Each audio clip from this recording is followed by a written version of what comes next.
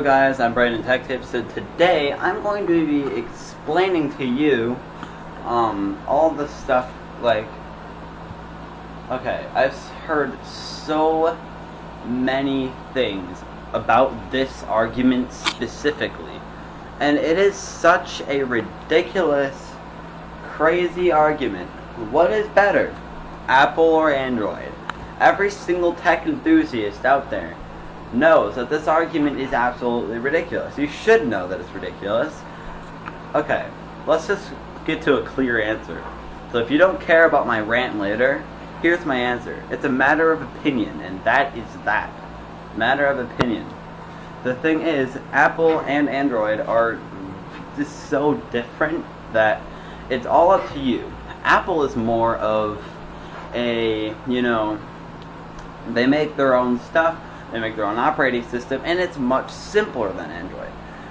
And what I've always thought is that Android is more of, like, I'm not saying that you need to be a super techie person, but like, it seems that techie people do seem to like Android more. And that's not true for everyone, but I've noticed that that is a little bit of a trend.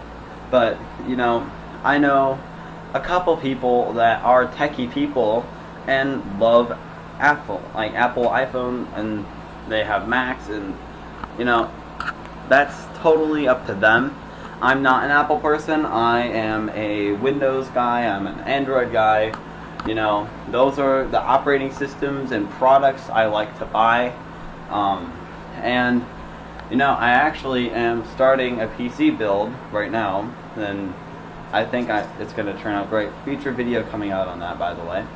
Anyway, back to the video. My dog is going nuts right now. He's staring me down. Put him over there. Nuts, man. He's staring me down. Anyway, so Android. Android is an operating system, obviously, that is used on many different phone brands. Samsung, LG, Motorola, that's just to name a few of them. There is so many freaking Android phones out there. It's ridiculous. And the thing is, people are like, oh, Android or Apple.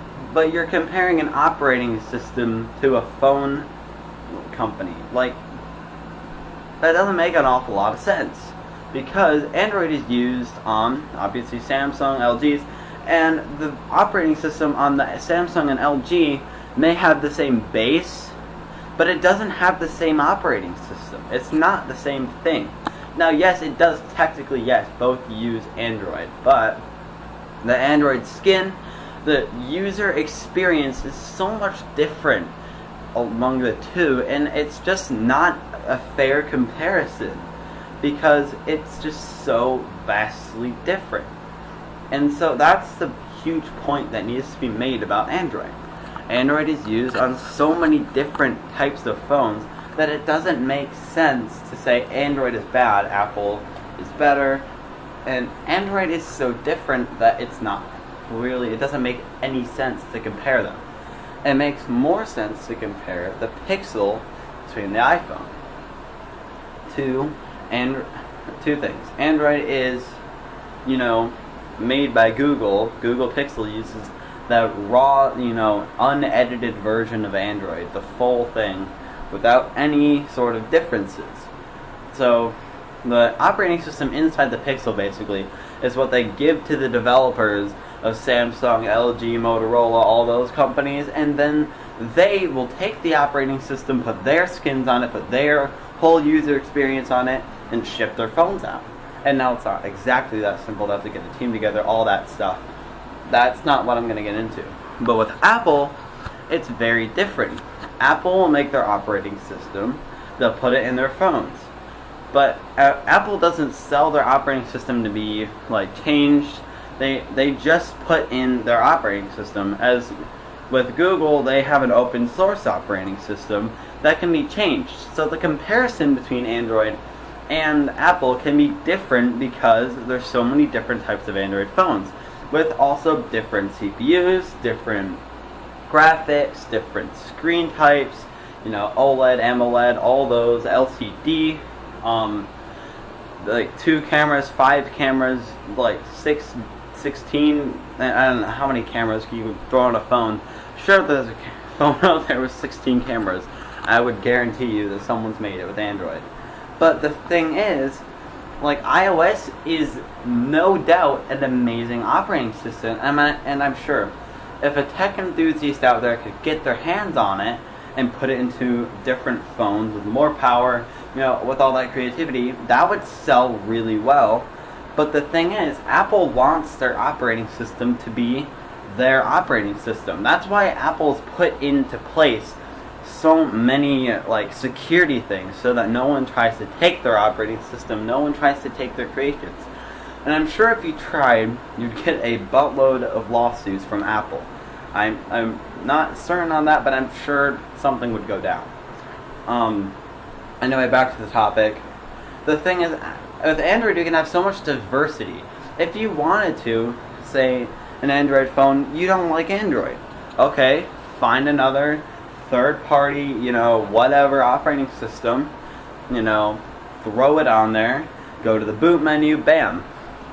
You got a full new operating system to explore, and you can do that. If you try to do that with an iPhone, you try to boot it up, you'd be hitting the power button, and nothing. And you'd probably get a voided warranty. Yeah, no bueno, that's not going to happen. So, that's the thing. Apple is so locked down. And that is why I personally choose Android. I can do whatever I want. I can make my Android look and have the same user experience as an iPhone if I wanted to. That's how diverse it is. No, I can't take it straight from Android and just install a version of iOS. That isn't possible. It's not. And that's why there's launchers, and there's, you know, there's apps you can get that can give you, you know, 3D moving backgrounds. There's so much stuff that Apple just doesn't offer. Now, there are some clear benefits of having an iPhone, though. One main benefit that I've always loved about iPhones is more secure and more, you know, together apps. And I blame this personally on app developers. Now, because Apple has such strict rules, you have to make a well put together app to be on their app store. They don't accept these crappy apps that you can find, and sometimes shady apps that you can find on the Play Store. Here is one main thing that I want to point out regarding Snapchat. Snapchat on an iPhone is, in my opinion, has had a better, like, more put together feel than what I've had experienced, what I have experienced on my Android. And I blame that solely both on the app developer and on Google. Google should put in more rules like Apple did, because apps can be so shady. And if you want to install shady apps, go on the go on Chrome, install whatever shady app you want. But don't put shady apps and allow them on the Play Store. That's one main thing that I'd love to see changed on Android. And there are plenty of things that could be better about Android, but I'm sure that there's also plenty of things that could be better on iOS. And that's why jailbreaking exists. That's why all these things to get around it exist, because whether we like it or not, neither Android or iOS is perfect for every single human that ever wants to use a phone. Everyone is different, and everyone has different needs, and I'm just going to conclude it at that. It's a matter of opinion, and it is a matter of what you need and what phone suits you and what's in your budget. Now, if you're in a tight, you know, bad situation right now, you're low on cash, go buy the iPhone SE. It is one of the best budget phones out there on the market, and I am hands down blown away about how much performance you get for your money, and I would say go do it. Like, if you're looking for an iPhone, get it now. Get the SE. $400 for a phone, amazing. I would do that. If I broke my phone and needed to pay for a phone, I'd get the SE and probably get an Android later because I get sick of it. So that's what I'm going to conclude it at. I'll see you guys in the next video. PC build video coming up. If you want to stick around for this portion of the video, you can click off if you want. But I'm going to be explaining some of my PC things right now. So, my PC right now, I'm going to make a video about it. I'm actually in the editing stage.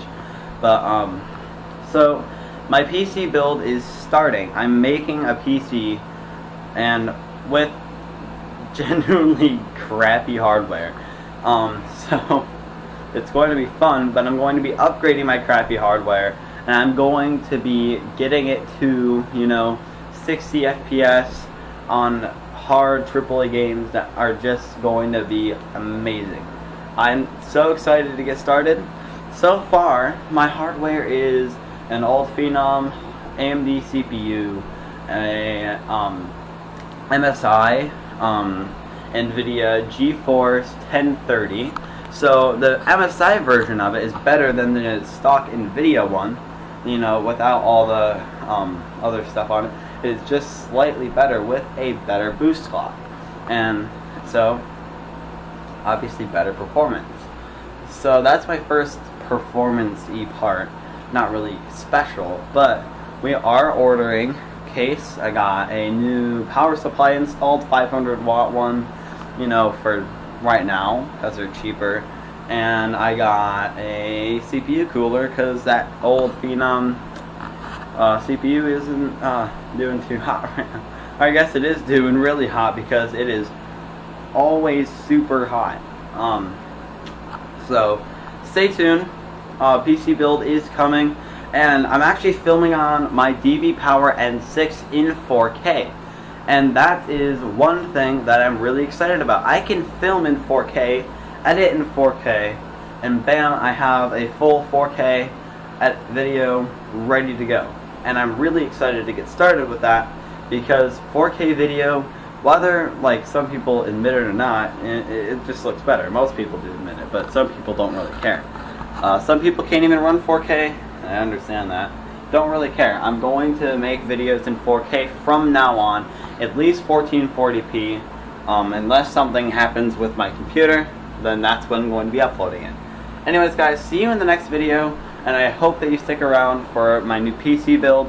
And I do have a whole thing for this camera, so I actually can hook it up to my chest, so that I can like build and have you pretty sturdy with a good view while both my hands are open.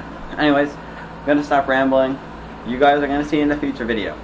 Alright, peace out.